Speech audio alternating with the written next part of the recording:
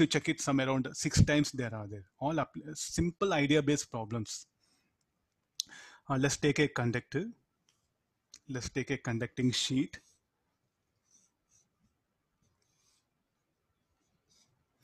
Let there be uniform magnetic field. A time varying magnetic field I'll switch on. B equal to B naught T. Everywhere the field will link the plate. So this is the iron plate you call it. Tell me how the induced current will flow. B bar is directed perpendicular to plane of the sheet. What is the direction of induced current? What is the conductor? Conductor contains free electrons, no? So EMF will be induced according to the Faraday's law. Flux, rate of change of flux.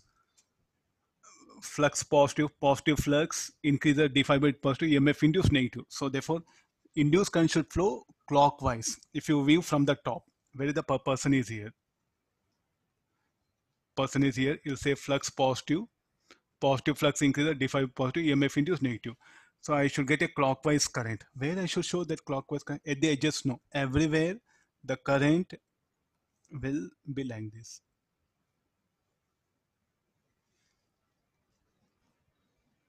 These are the loops. We'll describe the free electron which is present inside the material. No?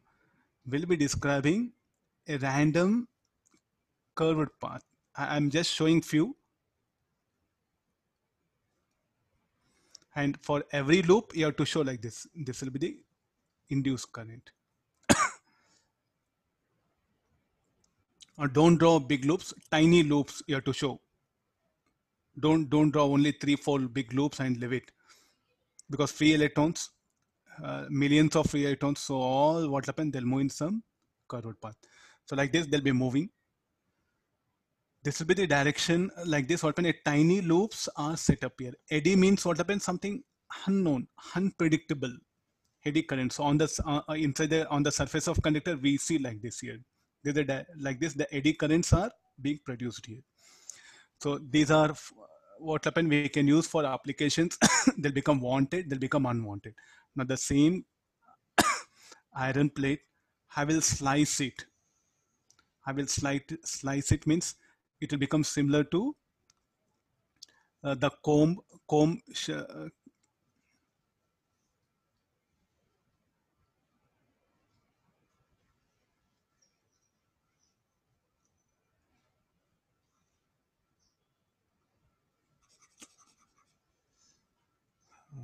slicing.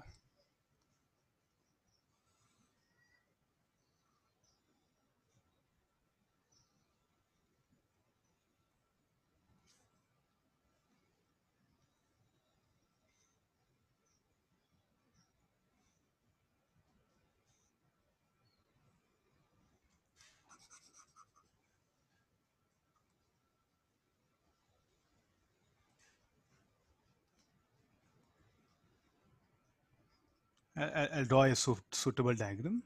Just give some time.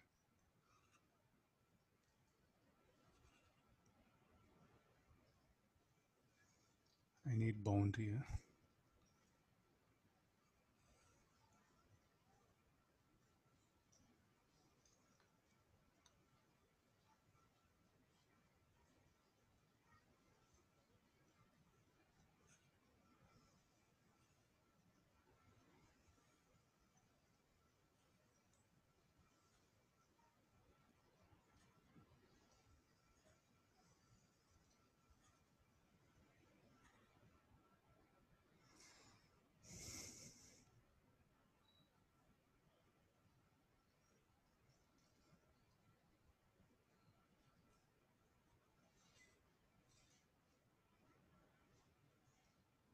Just comb. It is similar to comb, no?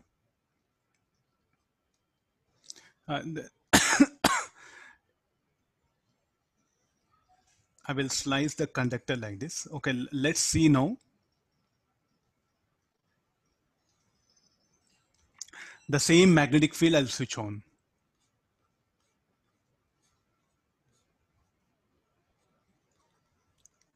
Time varying magnetic field. What about here? Here I'll see in this particular, here we'll see loops. because here we have a surface. What about here? The gap I'm showing to explain, but what happened here, a very tiny gap will be there, like similar to comb. So what happened, because of that, this particular slicing what happened will not permit the eddy currents to complete their loop. They will become incomplete loop. So in this region what happened, we'll see less eddy current. Here what happened, we'll see more eddy current. Here I'll show few. They'll not be permitted because the slicing, the gap will be so narrow that they're not permitted to complete the loop. So then what happened to eddy current what happened will get minimized here. So there are two regions are there now. This is 1, 2, 3, 4, 5, 6.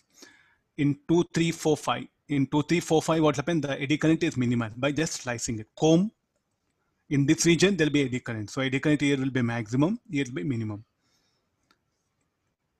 Eddy current is minimized in region 2, 3, 4, 5 because I'm just not permitting it to for the loops to complete the for the current to complete the loop because of slicing here. Now, and eddy current is maximum in region 1, 2, 5, 6. So how to minimize eddy current? This is a method. You have to just do slicing here. So any reason for that? We are not,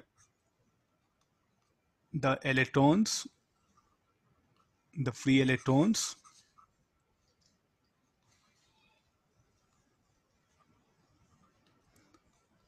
are not permitted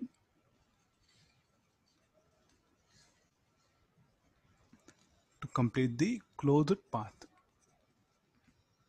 And because of that, what happens? The current will be, the eddy currents will be minimized here. So these are method what we have to bring it here.